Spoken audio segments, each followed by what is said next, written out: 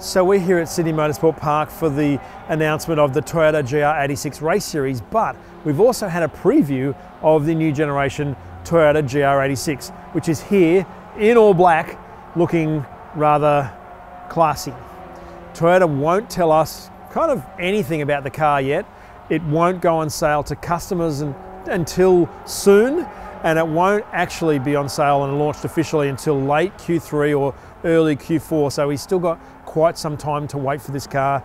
It is different to the Subaru BRZ, mainly in the chassis tuning, and that's what Toyota is spending a lot more time investing their energies in making that perhaps better, or who knows. We did get 2 laps of the car around the track, but that's it in this spec here, which again is unspecified, but I can tell you it is the GTS. It has all the trick stuff, it has heated seats inside, it has a little spoiler on the back. This is the top spec model. So when you look at the new gen GR86 and compare it against the BRZ, I think there's even less changes than there were before. You really need to be a train spotter, and I'm not like in the 90s movie, I mean an actual train spotter, picking out all those tiny details. And really the biggest change is this here, the shape of the grille air intake in the front of it here. And the Subaru, it comes up this way, and the Toyota, it goes that way. And we've got GR badges, and this shape here is slightly different, but only in the lower part of it. The upper part's the same, the headlights are the same, the bonnet pressing is the same. On this GTS spec here, even the wheels are the same. Now before, the GT had smaller wheels than the GTS, but I think you can probably expect, as per the 2 specs of the Subaru BRZ, that the Toyota GT will either have these wheels or very similar to before. The rest of the side of the car is a dead ringer for the BRZ. No surprises there, they're made in the same factory, a Subaru factory, mind you. And at the rear of the car here, again, it's very similar. The tail lights are the same, the whole bumper bar and the lower garnish is identical or near identical to the Subaru, but we obviously have to the Toyota badge and the really cool GR86 here. We don't have the old cool little Boxer 86 badge on the side anymore. It is just a little bit simpler. Toyota also said that where the old GTS had sort of a tacked on spoiler, which you either loved or hated, personally, I hated it. Let us know what you think. This time it is integrated into the boot lid, and I think that in itself makes this generation a lot classier. Although over its lifetime, these details will change. It'll get different tail lights, it'll have other things happen, and there'll be aftermarket stuff you can tweak if you think this is too plain. But that's what having a coupe like this is about, making it your own and having fun. So as I've already mentioned, the announcement of when you can actually put your name down or order a new Toyota GR86 is going to come soon, probably by June. It's now April in Australia right this moment. We found out yesterday that the first allocation in the UK sold out in 90 minutes with no announcement of when any more is coming. So this is very much an in-demand car. You're going to need to keep an eye out if you want to actually secure one quickly. The launch is late Q3, early Q4. So at the moment, September or October, but that could easily blow out based upon all the supply shortages we're suffering at the moment. It will be a 2-model lineup with a manual and automatic transmission, exactly like the BRZ lineup, but with a Toyota flavour, and then with likely accessories to go on top of that. Inside the GR86, it is very much the same as the Subaru BRZ, and there's no surprise about that. But there are some distinct differences, and I actually think I like this interior a little bit better. The things that stand out are the red stitching around the steering wheel with this GR badge down the bottom here. Also, we have red stitching on the handbrake and the gear boot here, this being a 6-speed automatic, the only one we've driven so far, only for 2 laps around the track. But where this GR86 GTS, or so we think, stands out is that it has red carpet. This carpet here is actually quite plush, and like an 80s French hot hatch, I think red carpet really suits the sort of car this is. This interior has a lot more colour than its equivalent BRZ version, which, you know, the Coupe S does have a stripe down the middle of these sort of perforated suede seats. I could bet we're in the top spec model here because we do have the 2-setting seat heating here, which is in the top spec BRZ. Also got GR on the start button. We got a little GR instrument display when you hit the start and start it up, but the instruments are identical to the Subarus, which means the sort of the analog-esque digital tacho with the speedometer in the middle, or when you hit track down here, you get the strip tacho and the speed below. Probably should point out though that the red carpet has been alluded to as being an option, although if I was speccing the car, I'd make it standard because it looks great.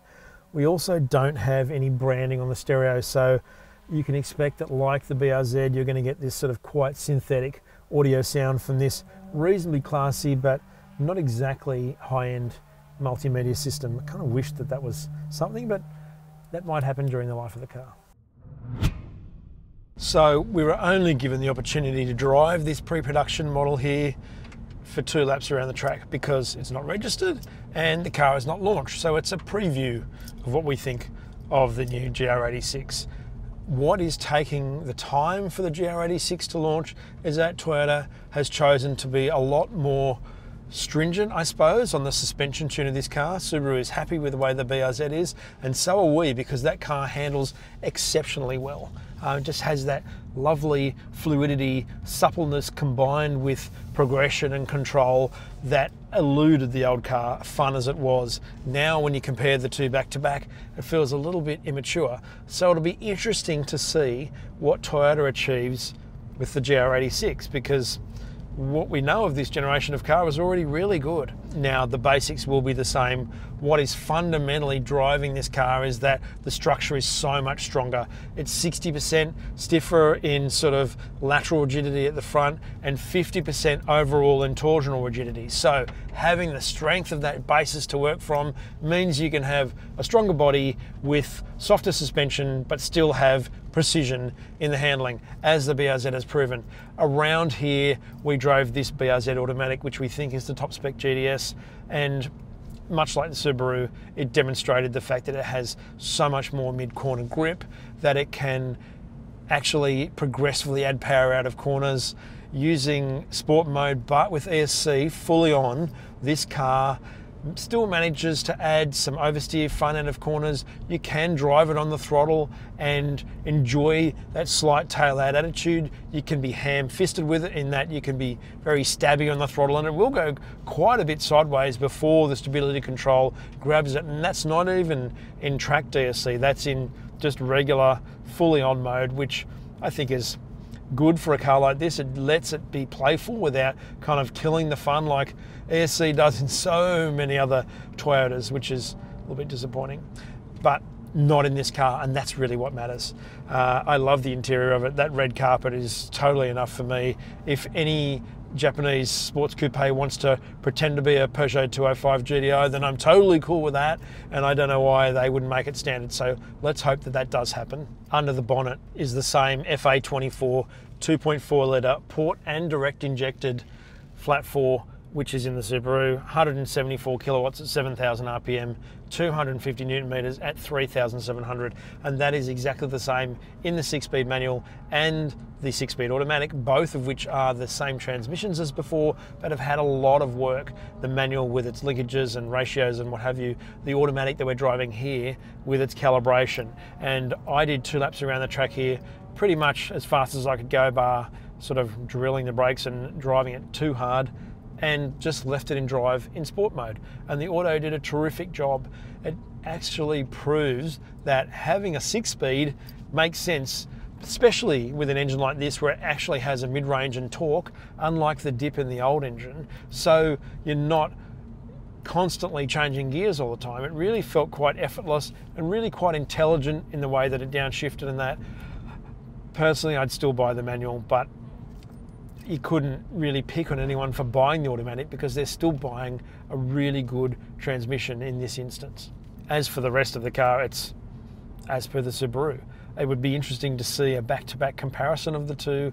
I suspect that Toyota has aimed for more oversteer in the GR86, just like they did with the last generation. If you can recall, the Subaru tune had a little bit more neutrality about it. It didn't oversteer as readily as the Toyota, certainly not the base car on those Prius EcoSpec tyres, which won't be the case here. I can reckon that the GT will have the same wheels and tyres, Michelin Pilot Sport 4, as the GTS. So that sort of grippy, progressive controllability will very much feature in this new car. So yeah, I think a little bit more oversteer on the track than I think the Subaru would deliver, but then the Subaru is also quite taily when you want it to be. So until this car actually launches and we do them back to back, we won't know for sure. But as it stands right now, the Toyota has a few points of design and visual difference. And as per before, choose your favorite brand, but both of them will be great. So if you haven't subscribed to Chasing Cars, please do so below the video. Hit the notification bell and tell us what you think about the Toyota versus Subaru thing. Would you choose the Toyota over the Subaru just because the Toyota is a bit cooler? The dealer network? Let us know your thoughts. I personally wouldn't really care either way, but I do think that this GTS spec here with the red carpet and the few bits in the interior is a little bit more visually interesting than the Coupe S Subaru BRZ. Thanks for watching.